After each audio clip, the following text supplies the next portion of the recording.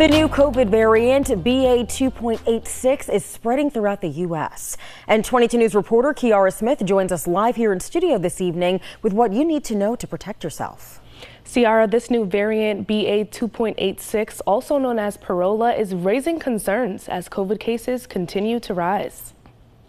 Not too long ago, the COVID-19 variant Eris began spreading across the U.S., and now the Pirola variant is also running its course. Dr. Pius from Bay State Health says even though there is this new variant, Eris is still the most dominant strain.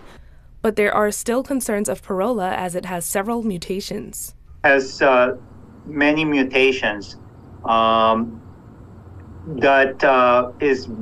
makes it a different variant compared to what is predominantly circulating now. According to the CDC, Pirola was detected in samples from people in Denmark, Israel, and in the United States.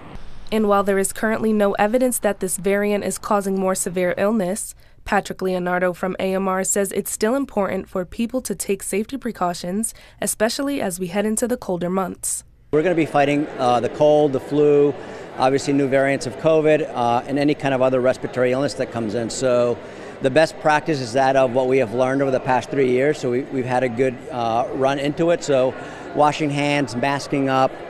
Health experts say people should stay home if they feel sick, go to primary care doctors for PCR testing, or get an at-home test online or at your local pharmacy. And the center is still evaluating the effectiveness of the updated vaccine, which they say will be effective at reducing severe disease and hospitalization. And this updated COVID-19 vaccine should be available towards the end of the month. Working for you, Kiara Smith, 22 News.